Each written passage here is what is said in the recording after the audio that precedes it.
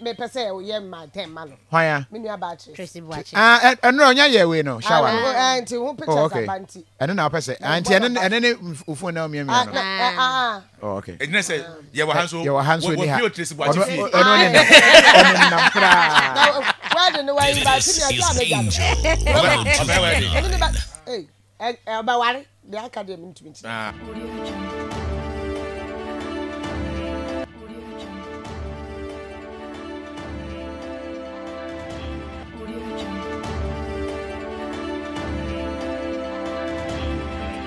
No memo akwaba bm ereba Point Media TV as social media trend bre ena edru sono ebisa for kame say ya just sisi de Schwar was say Kofi Adoma won no an obeko so I expose no if Schwar san so the video be de ababeto ni Instagram page caption awode ato woni say atete ne atepoya Kofi Adoma won ni wode Nigeria the first wife no the fame no na afi so wasan so kan nisi abontene ewia kete wase oba na krampo wo hye Kofi Adoma for training college ene ade on national for 16 good years afen so ma wo ememu mako miensa na to se enye asemketa no mo first born krampo de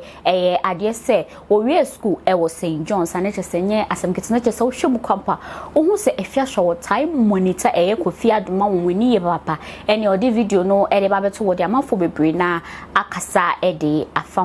na before we kwakwo video no de abano yendi kan enready poster wade to ho woni Instagram page no yewia na yakwa video no so de aba na me kan post no de amamodia post no ene da screen ne so no say ina Afia caption wade to ho no say wo say the woman in the yellow is Kofi Adoma's wife of 16 years. Her name is Victoria, the mother of his 3 children, of which her firstborn is a student of St. John's. This is how he threw them out of their home with the help of that because of Miracle, the latest client. A woman that helped him through training college. Let me leave this here. We will continue next week. Too busy this week. Wait, any poster Afia Schwar to ho won Instagram page. Na che se wotie ma wo Afia Schwar say ya de se wo ba ne kwampo e ma Kofi Adoma wo won training college na ya de se wo ba Victoria in the first wife on natural for 16 good years o ma wo mama akoma ensa no sa wo be in sponsor Kofi Adoma share na ma Kofi Adoma o de nkakra nkra sa de wie ni training college afen so wo wie school na che se wonya bia wonya the first client. And I said because of Miracle, see, if you do one Miracle and you would try and the first wife no and was so maybe I could just what pamo more come we say about any what pamo or more just see the Miracle na ba so asisi Kofi Adoma water tino. It was for young call. Video ni bi enfambra. Kofi Adoma went with thugs to assault his wife, Vic, and children, all because of Miracle.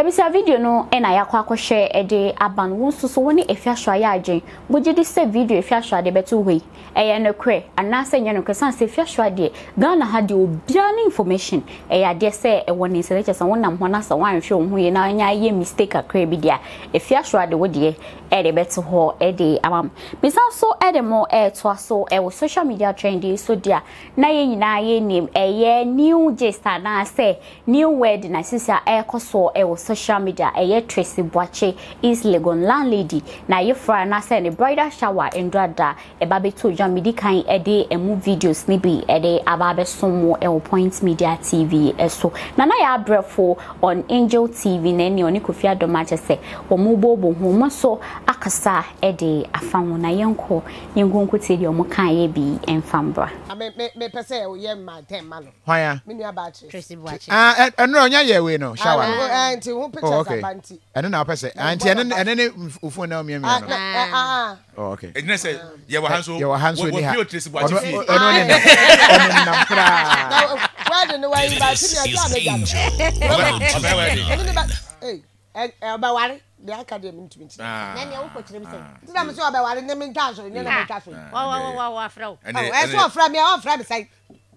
One friend me saying. Who is What the it? pictures number? What the pictures Angel number? 102.9. Back off. What is it? Watching. Obian go Facebook social media. And they say Michelle Okroman come up on. Hey. Mamla na social media dey bia wo ho nti unim ne sai. Come up on. Nim ne sai. East Lagos landlady association one day president what Germany landlady bam ko ton dai wo Germany na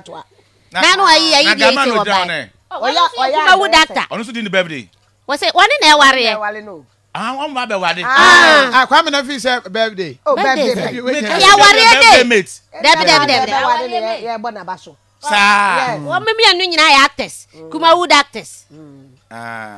na ka me dey minim ba ma minim so act Tracey so act ni hunu so ba ma no ni nua nyina na act ma jeme kakra fan boys me hunu si bia mu da atamfo atwa me ho ahia ya wayi nya asem ketwa na no na wayi ne na no ni yefra na atamfo atwa me ho ahia Kofi dia ne mai ne ntamfo ni sha we de entamfo atwa me ho ahia Kobi chale na me ba no atete ho na atamfo na do atamfo de ye hian mo ya bra mo omu ni wa ebia ye ntimi nko enim abata na watete so Kofi kokko na ya kila ma no on tete atamfo so ba Ebisa for ya call akwakote Kofi Adoma ene na ya Brefo cheso mo discussion mo so e kan ya cheso mo de eye congratulation campo e de akọ e de Tracey Boakye na misan so e de mo e to aso dia na sisia no e ya desa mafo bi e hwehwe mafia gang na se e dan mo na pia ni efia hwo mo hwehwe mo de dindia chese enye asem ketwa na medikan e de efia hwo ani poster wo de ba beto wo e de aba be so mo na ebi mo e twen se na dan mo apia wo hifa sanse ye nya na entity yese ya de se wo mo se amanfo bi kase ya de se eye Tracey Boakye ne kunu eye Frank eye Kumawood actor Frank Boedi wonu ankasa ene wa ha Tracey Boakye se one chene ho enfen free eye mafia ganginim one person na wade no asekwa bobe hu omo wo ho enu nti eno mu nyina sheda etu kwan na chese omakwa akọhye eye amonone no sanse sisi a wo hwemu a wo hu se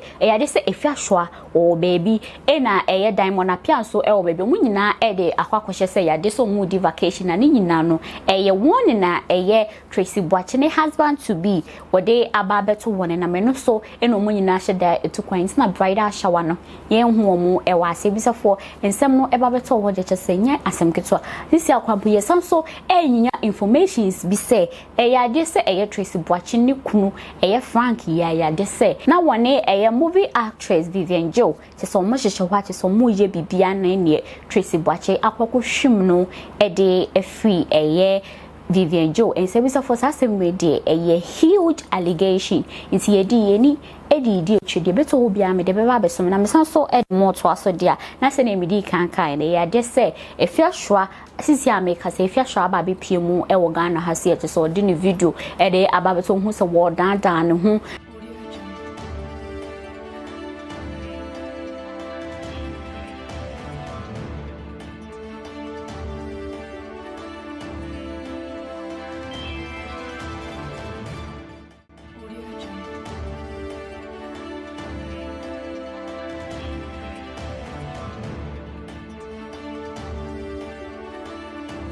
ewo eye airport ane chese nye asem keto so aba be lande na afen so wode eye ni video no wode to on Instagram page and our caption is say yeah at Tracey Boakye God no go shame us #Francie22 mother of the bride duty call see you all in Umofia soon ena eye diamond apia oye no ebia otage eye diamond apia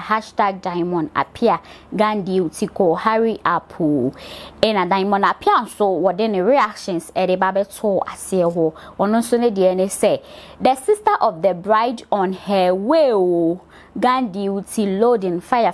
the fire emoji ede ka ho ena Tracey Boakye so obabe posti ya na so no so ebabe reply say waiting no the smiling emoji to ho ewo ase one che se enche bia de so mu nyina nyame ya adoma wo kina de che so mu so mba be pie mu ewo wedding na se a enye asem kitakwa ebisa fo be janwe so na me di social media training na edi esi ewo Point Media TV eso che video we ema afofon so enye bi enhwe wo ya na comment no wo de at comment section ho edi amamidi no edi ekia adepa papa bi ye be san so ehia